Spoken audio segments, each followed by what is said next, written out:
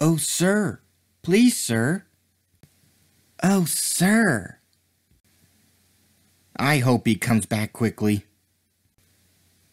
I've been invited to Wales, but I can't be spared until Duke is mended. Gordon says I'm, insensible. An insensible engine like me shouldn't keep Henry waiting. At last we're off. Do come along. At last we're off. Do come along. I'm sorry I was impatient, Mr. Guard.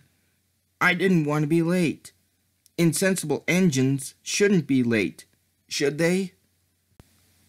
I'll try. A real prince and princess came to see us. They rode in a special train.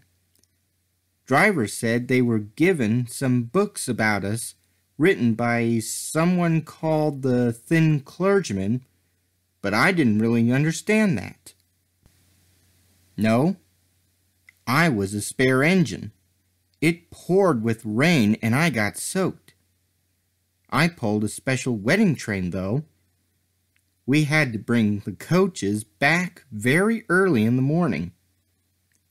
I've never been out at that time of the day before. I know what you mean.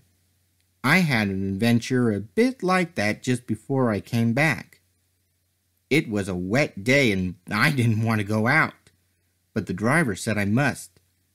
Well, we set off. Luckily, the train wasn't very full, so we got on all right, even though it was raining. Then we stopped at a station. Just beyond the station, there was a steep bit and a curve. Well, it was wet, so naturally I was concentrating on getting up the hill. As we came round the bend, a tree suddenly seemed to jump out at me. I tried to stop, of course, but my wheels slipped on the wet rails, and I ran smack into the tree. It hurt, I can tell you. The tree didn't actually hit me in the eye, but the driver and the fireman made such a fuss about it. Next morning, they put a bandage on my forehead and a black patch over one eye.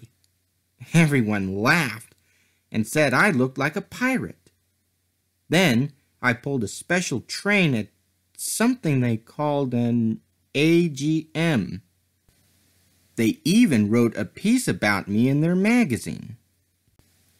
Oh, it was great fun. He was in another part of the shed. The other engines told me that he's on the mend and he'll be back at work soon. He's lucky. He's got a lovely railway. All the same, it's good to be home.